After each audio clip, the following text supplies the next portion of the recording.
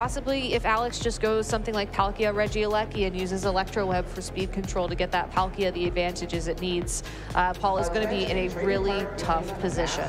So Alex actually having multiple avenues to victory in this way, either setting up Trick Room and using your slow Pokemon to accomplish it that way, or having Regieleki Electro Web the other side of the field and actually slowing down Paul's team. So let's get into a game one of top 8 between Paul Ruiz and Alex Underhill. Paul on the top of your screen with the Zacian Whimsicott lead, and there is Palkia next to Gothitelle. I hope Paul likes having these two Pokemon on the field because he can't switch them out now.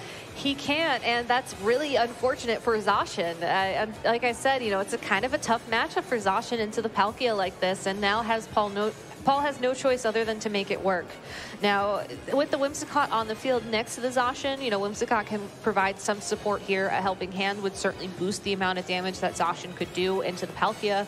Alternatively, if Whimsicott's running something like Taunt, you know, Taunt into the Gothitelle will probably deny a Trick Room, which is exactly why we're seeing that fake out into the Whimsicott to start this game off. Yep, the Whimsicott will not be able to go for an attack this turn because of the fake out. Substitute from Zacian is going to take 25% of its HP and put that little adorable substitute in front of it. But the Trick Room from Palkia, so a very telegraphed turn from Alex on turn 1 with just the fake out Trick Room. It's very normal play Trick Room teams go for often. It is, but the fact that Zacian was able to get substitute out does mean that Paul can match the slow play of this Trick Room a little bit. You know, it's not going to be comfortable, and certainly Whimsicott is in a position where there's only so much it can do at this point. It was stuck on the field, not anymore. I'm very curious to see if Paul went for a Protect on that Zacian or possibly tried to go for a Helping Handed boosted attack this turn, knowing that you have the substitute up to protect it. Whimsicott with the Taunt, but because Incineroar switched in, that will not work on it there.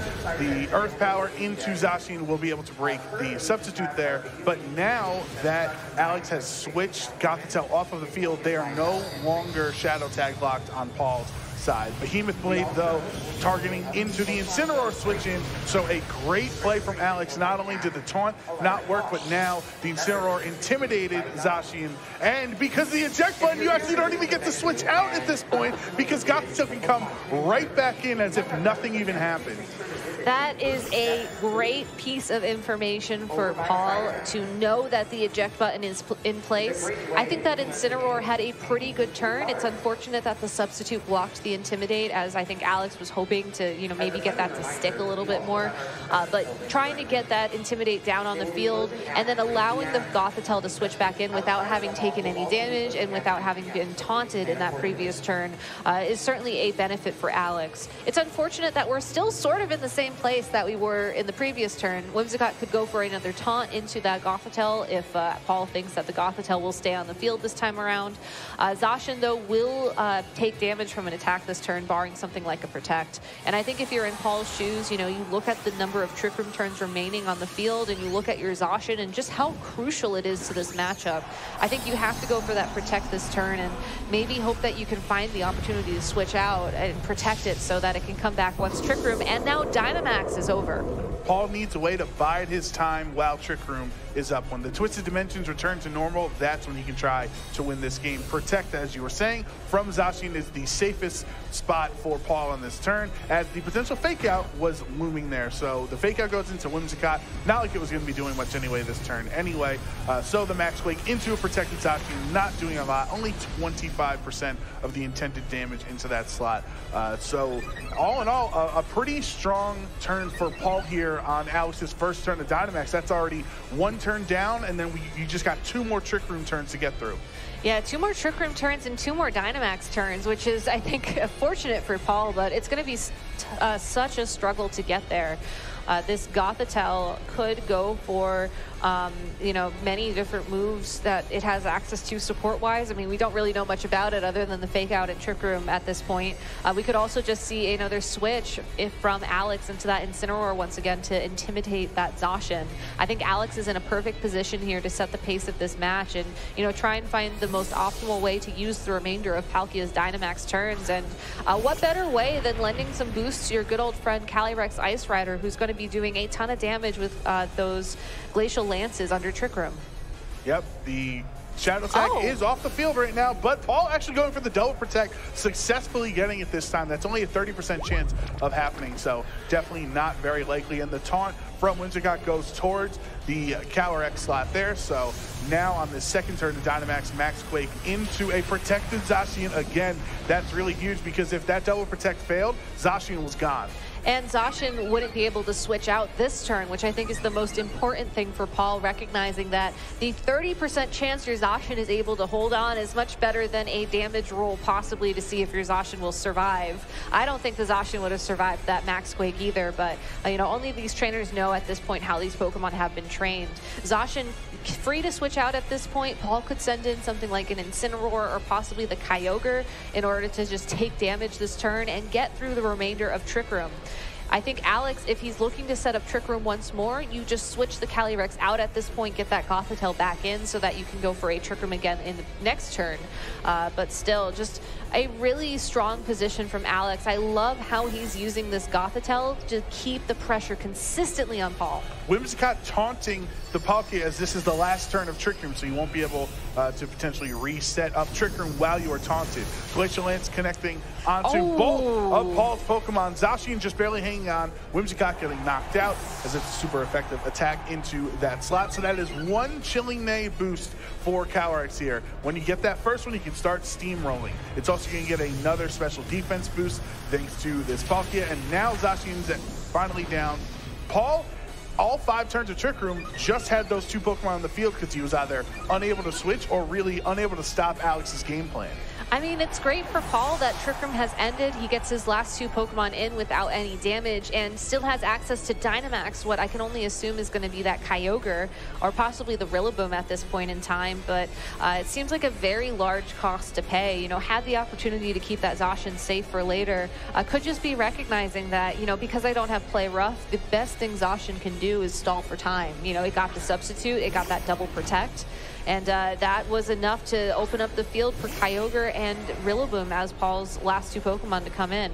That being said, you know, Alex does still have all 4 of his Pokemon around, relatively healthy, all things considered. And quite frankly, you don't even really need the Gothitelle Shadow Tag ability anymore. So if you want to prevent this Palkia or this Calyrex Ice from taking damage this turn, you can just switch in that Gothitelle, have it take that damage for it, and then come back in. You know, you lose the Intimidate on the Calyrex. But I guess it's neutral right now anyway, so that's not as important, but still, you have the option to sort of pivot and find opportunities for chip damage, which I think is a really important thing for Alex and how he's played this game.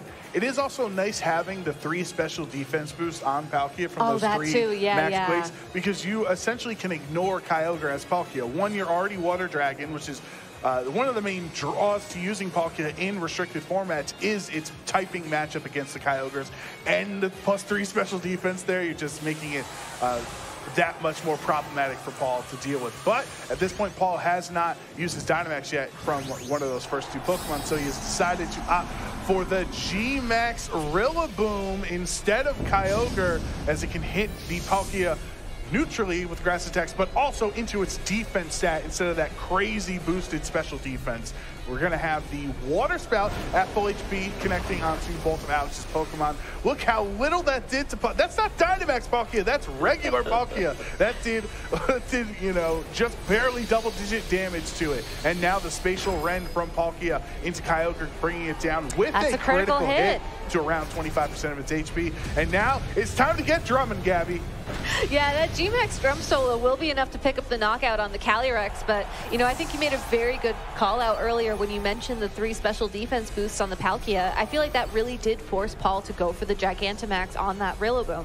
The nice thing about Gigantamax Rillaboom is that you're always going to do a very high amount of damage with your G-Max drum solos, because that's just, it's the benefit of the move. You always have a solid base damage regardless of what you're basing the move off of, but still that Rillaboom is going to struggle to stick around, especially with the Incineroar making an appearance on the field. Could go for Fake Out plus another Spatial Rend into that Kyogre for the knockout there, and Rain is also going to wrap up soon too, so Alex still in a pretty strong position. Paul has some options to play out, but he's going to need a lot of damage down on this Palkia very quickly in order to try and find this win con. I just love that Rillaboom is just drumming away in between turns. It's like providing his own entertainment while he's waiting for Alex to choose his moves, because we know what Paul's plan is. You're just going to drum solo as much as you can under these last 2 G-Max turns, but he's just, you know, drumming away, keep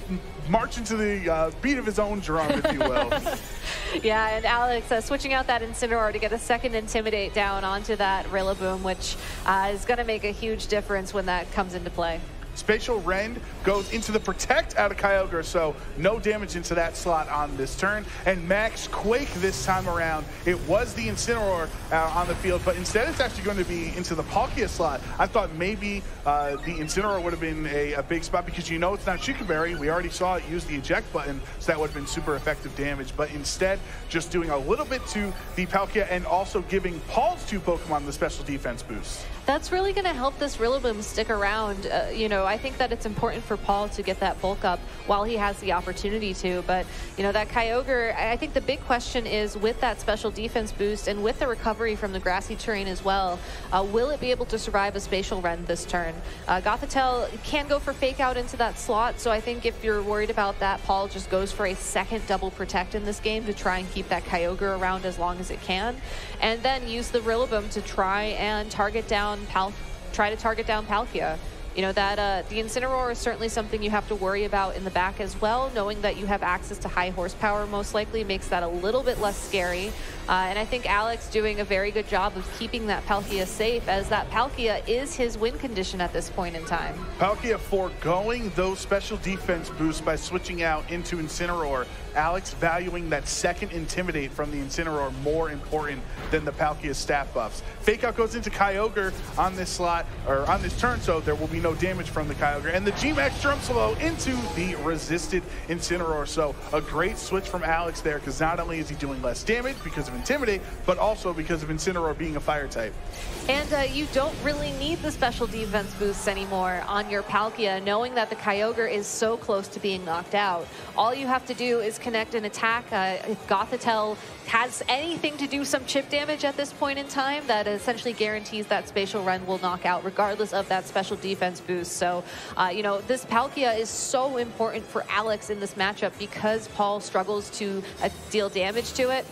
As a result, keeping it safe gives you the best opportunity to move forward. Kyogre and Rillaboom protecting this turn, so Paul has selected Protect a lot in this matchup. Double Protect on the Zacian earlier, and now 2 Protects on the Kyogre. It does let Gothitelle freely set up Trick Room, so now that the Twisted Dimensions are here, those slower Pokemon like Gothitelle, like Incineroar, like Palkia, they'll be moving before a traditionally faster Pokemon like Rillaboom or even Kyogre sometimes. Yeah, and that's exactly what Alex needed to lock in this win, knowing that he can go for a late game Trick Room. Gothitelle hasn't taken any damage. This entire game, Paul has just ignored the Gothitelle, and I think that's really come back to haunt him at this point in time.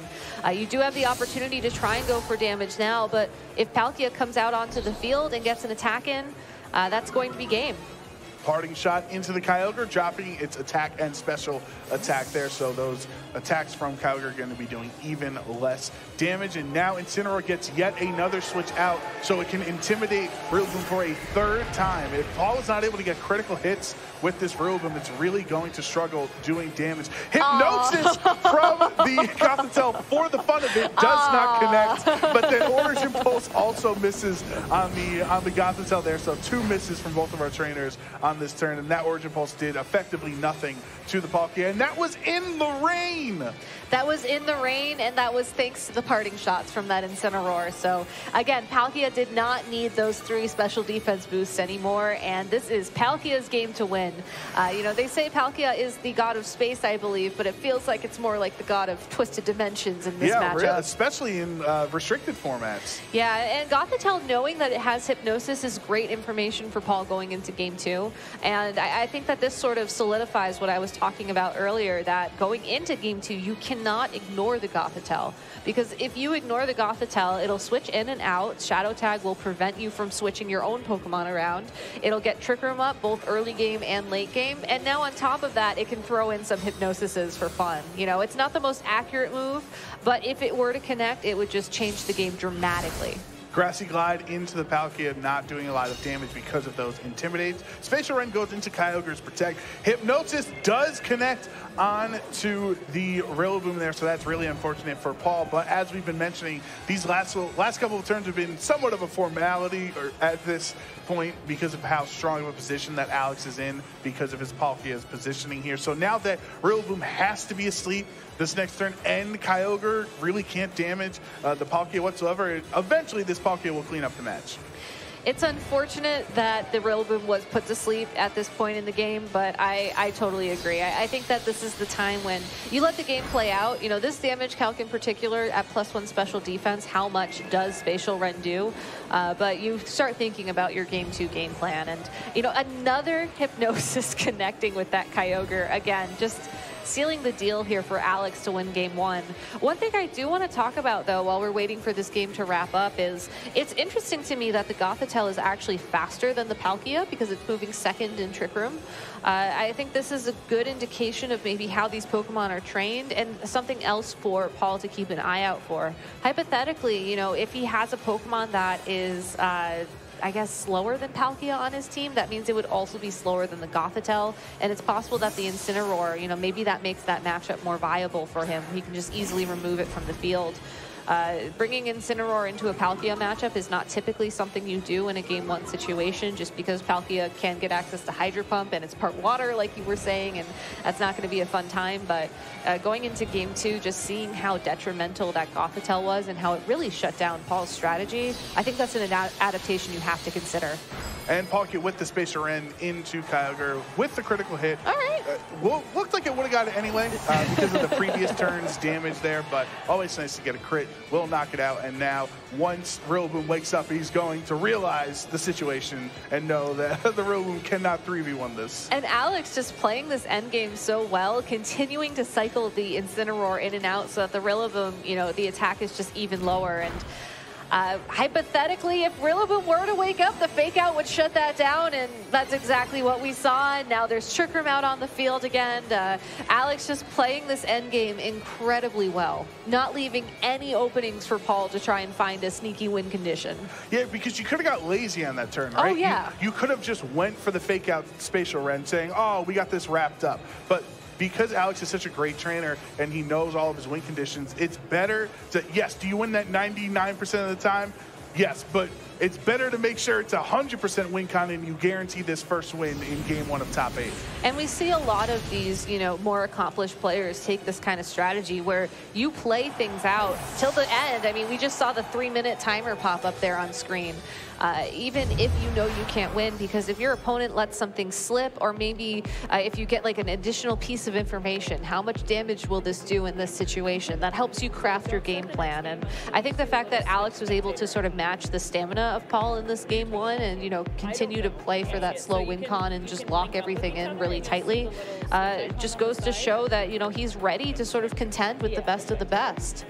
Going into game 2, I'd love to see a very similar strategy from Alex. I don't think you necessarily make any adaptations. Even if you are expecting your opponent to bring in that Incineroar, I think that's more of a playstyle adaptation than a Pokemon adaptation, whereas Paul really needs to rethink his game strategy. You know, I think it was great that the Zacian and the Kyogre got him through the first round of Trick Room, but he just didn't have any momentum left, and the second and third Trick Room really sealed the deal. Yeah, I'm somewhat wondering Paul's decisions here and what he has to value.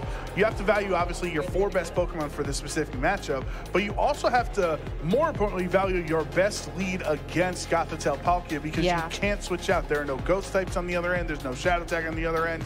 You are in a spot where your lead is going to have to stay in. And if Whimsicott is just going to get fake outed and try to taunt into Incineroar and issues like that, it might not be the most effective option of a lead against a Trick Room team. I think Whimsicott, on paper, it's so good against Trick Room, right? Knowing that the Gothitelle has all these status moves, you know, having access to that taunt to shut it down. I mean, even if there was a mental herb in play, which I don't think we saw anything about that Gothitelle. Exactly. You know that just 2 turns of taunt would be enough to, honestly, seemingly shut it down. But what we don't know necessarily is, you know, if their Whimsicott could have been played differently in that situation. Like, I think that the taunts that it threw out were important and certainly could stop this Gothitelle, but Alex was able to switch around so easily. I mean, we had the eject button reveal as well on that Incineroar, which just makes it so much more easier for him to shake off that taunt. That I agree. You leave Whimsicott behind. It's a great Pokemon on paper, but knowing what we know now about this matchup, it just can't necessarily match the utility of the Gothitelle. I also am pretty confident that that was the first non-Shukaberry Incineroar we've seen all weekend, right? I think so, yeah. So I love that adaptation on Alex and his team here, not just going with what the standard item of choice is for Incineroar, understanding that I need to build my team to my specific win conditions. And what helps me is switching out, intimidating the other side, and then being able to switch right back into Gothitelle so they don't get to swap out. Well, it looks like we're getting the same lead from Paul, so that Whimsicott and that Zacian, you have to wonder how they're going to mix things up, especially, there it is, Gothitelle Palkia. Yeah, so at this point, Paul is unable to switch out either of his two leads because of Gothitelle's Shadow Tag. So same leads as game one, but obviously something has to change here in game two. So thinking back to game one, we saw the Whimsicott get flinched by Fake Out on Gothitelle, and we saw that Zacian go for Substitute while Palkia set up Trick Room. I think Fake Out Trick Room is a fantastic play from Alex still, but if you're Paul, you know, yes, the Substitute helps you, you know, withstand a couple more turns of Trick Room, but maybe you just try and get the early damage onto that Gothitelle. Substitute yet again from Paul on turn one here. So it looks like this game is going, or this turn, I should say, is going to be turning out the exact same way as it did in game one. Now is the time for the adjustment for Paul. Yeah. Before he was like, all right, I can't stop Fake Out Trick Room. This is now my plan.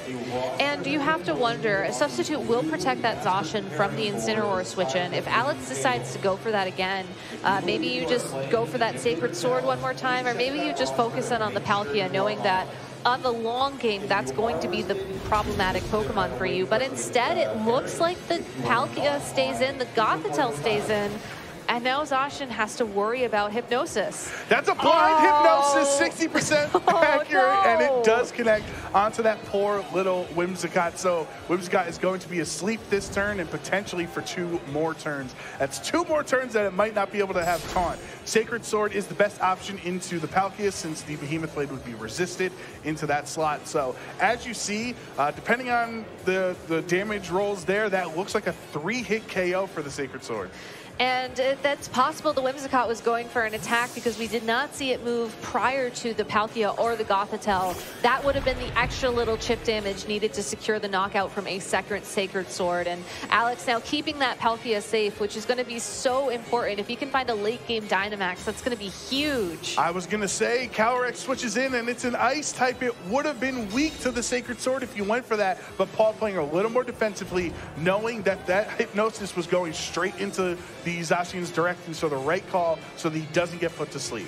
You have to give Zacian the opportunity to not be put to sleep by that Hypnosis, and your best shot of that, other than it just missing, is that Whimsicott waking up this turn and going for a taunt. And I think that's exactly why we're seeing this Incineroar switch in like we saw in game one, to take that taunt, make sure that Gothitelle remains a threat for Paul long-term in this game. Yep, so that Intimidate.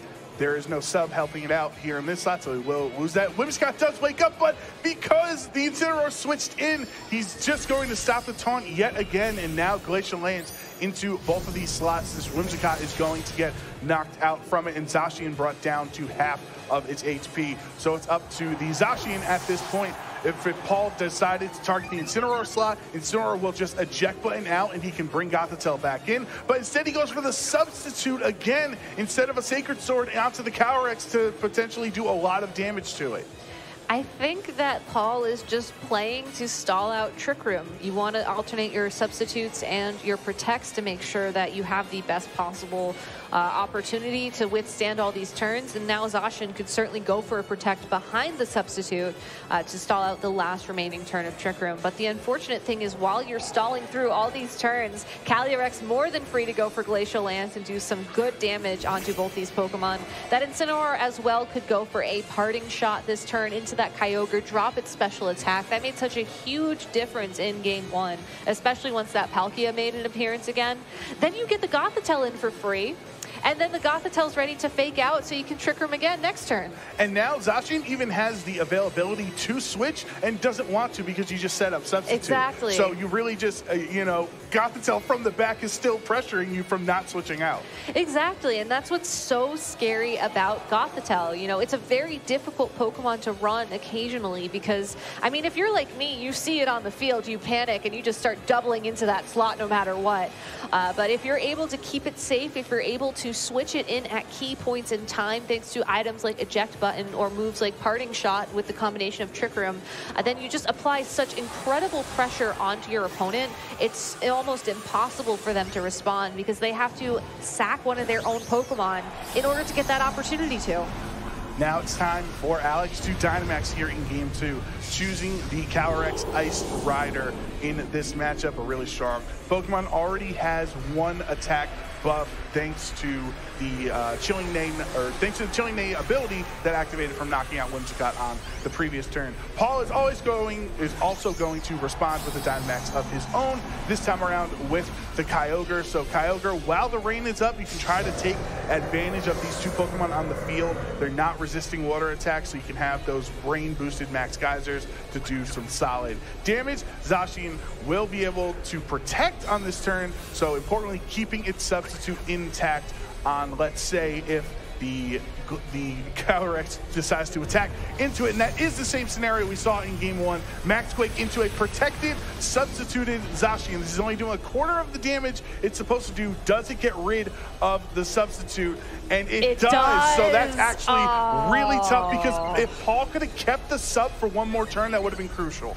It's unfortunate, but that is how it goes. Will not take damage from the Flare Blitz at least, so you got that going for you. But again, Alex in a fantastic position for this Calyrex to really control the pace of the game at this point in time. And Geyser is enough to knock out that Incineroar as well, which means Gothitelle can just come right back out on the field. And as the Twisted Dimensions return to normal, Gothitelle's time to come back out and switch it right back to the position that Alex wants to be in, which is under Trick Room. You have 2 more turns of Dynamax left for both of these trainers, though, so this is really the moment where you can do a lot of, have a lot of offensive pressure to output towards the other end. It's unfortunate that the Calyrex is Dynamax in the sense that Alex will have to rely on the Gothitelle for a Trick Room if he decides to go that route. But given that Calyrex is at full health, could score a knockout on the Zacian this turn for that attack boost, I think he's in a fine position to just try and go for Trick Room on the Gothitelle anyways. If you want to play it super safe, use your turn of Fake Out to flinch that Zacian, go for that KO, and then go for Trick Room next turn.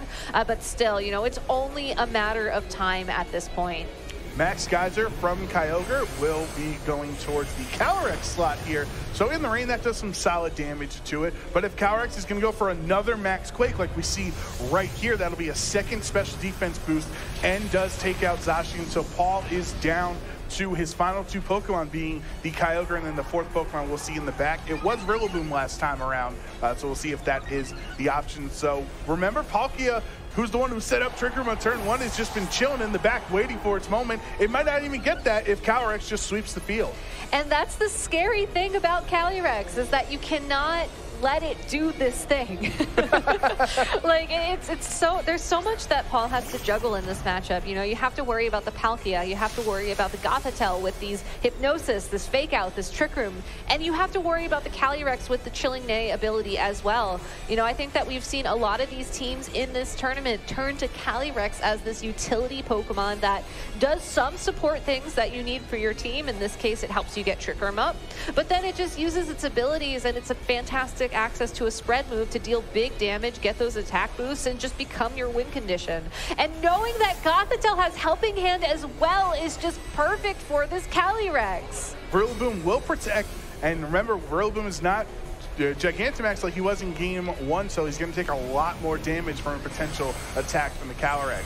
Here is the 3rd attack, though, and Kyogre is doing less and less damage because of those Max Quake boosts. Now it's time for the Max Hailstorm to come out into that Rillaboom slot. It did protect, so it doesn't even matter. That's 25% of the damage it was supposed to take. That means it did like 200% damage to the Rillaboom there. And Paul just still leaving that Gothitelle on the field.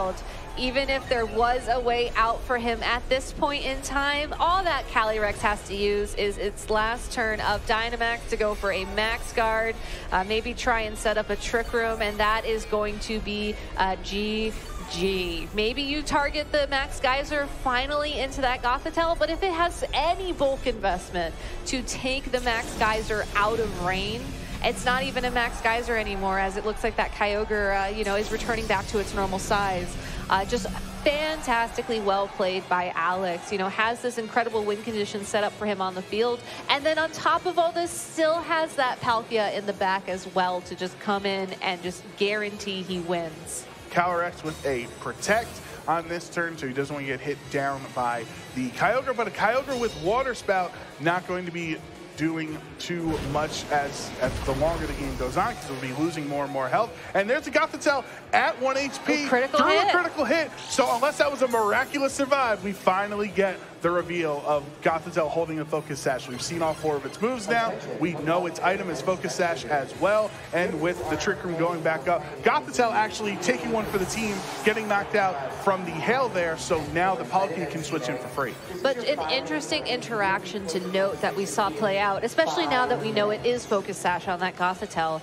In the turn prior, in between turns, we saw the Max Hailstorm take out a little bit of health on that Gothitelle, and then we saw the grassy terrain heal it back up.